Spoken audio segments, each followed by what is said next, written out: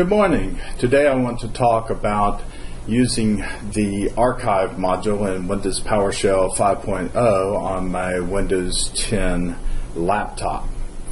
So, the first thing I like to do is to import the module that I'm going to use. Now, to do that, I use the import module commandlet, but when I'm working interactively at the Windows PowerShell console, then I just like to use the IPMO. This is an alias for import module. And also I don't like to do a whole lot of typing, so I just say star archive star, and then I press enter. At that point I've imported my module. Now I'd like to see what I've got, so I use the get command commandlet, and again I use a module which is an alias rather, GCM, and I specify the module and its archive. And I can see that there are two commandlets or functions actually in this particular module, CompressArchive and ExpandArchive. Now what I want to do is to use CompressArchive in order to create some compressed files, zip files as it will, or actually compressed archive, which is what we're calling it here. So I'd like to retrieve space on my command line, so I'm going to set my location back to the root, and that gives me a little bit more room to type. And now I'm going to use CompressArchive. So I can press the tab key to tab expand, and you can see it also uppercases and lowercases and all that kind of junk for me. So CompressArchive, the path is the path to the file that I want to compress. So I'm going to say C:\FSO. And then I'm going to look for a particular file, which is called a more complete text. It's just a text file. And then now I'm going to specify my destination path, and that is also going to go back to CFSO. And then this, I'm going to call it a more.zip file. And when I do that, you can see the little progress bar, the PowerShell progress bar, popped up at the top, went zippity-doo-dah across, and now it's done. And so now I can use get child item and specify my path, and there's the more.zip file, and there it is. Now if I want to look inside that, then I'm going to have to import a module or rather a .NET Framework class in order to do that. I can also explore that using Explorer if I wanted to do that as well. Now, if I look at the help on CompressArchive, so I say help, then it comes up here and it tells me that the path, there's two command sets here. So the first CompressArchive tells me that my path accepts an array of strings.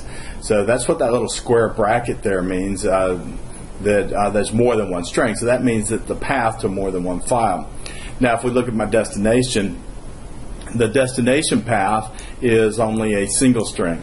So what this means is that I can take multiple files and put them into an archive, but I cannot take multiple files and create multiple output zip files, not using this commandlet as it is currently designed. Then it also tells me that I can specify a destination path, my compression level, and I can update. So this would mean that I could add additional files to a compressed file if I wanted to. Okay, so what I'm going to do now is I'm actually going to look for multiple files. So if I say get child item, and I go to C:\FSO, and I'll say star.zip, or rather star.text, we can see that there's a whole bunch of text files here that are in this particular folder. If I pipeline my output here to compress, hit tab expand so I don't have to type everything, CompressArchive, and then now I'm going to specify my destination is C:\FSO, and we're just going to call this text backup .zip, and zippity doodah, there it goes. And then now if I use get child item for my c:\FSO and I look for star.zip, then we can see that there's several zip files here. There's my text backup. You can see the size of it. This is the one that was the single backup there. Now, using this exact same technique, for me anyway, backing up plain old text files isn't quite as big of a deal, but what I like to do is a script backup and come back over here and change this from TXT to PS1. And now this will back up all of my PowerShell scripts into a zip file, an archive file. But there it is. Go back over here, I can look for my zip files, and there is my script backup. Okay, so that's it. You can see that using the CompressArchive commandlet is really easy. It's very straightforward. It's also pretty powerful. It's built right into PowerShell 5 on Windows 10. I talked about this in my Hey Scripting Guy blog during the week of August the 12, 13, 14, that kind of stuff.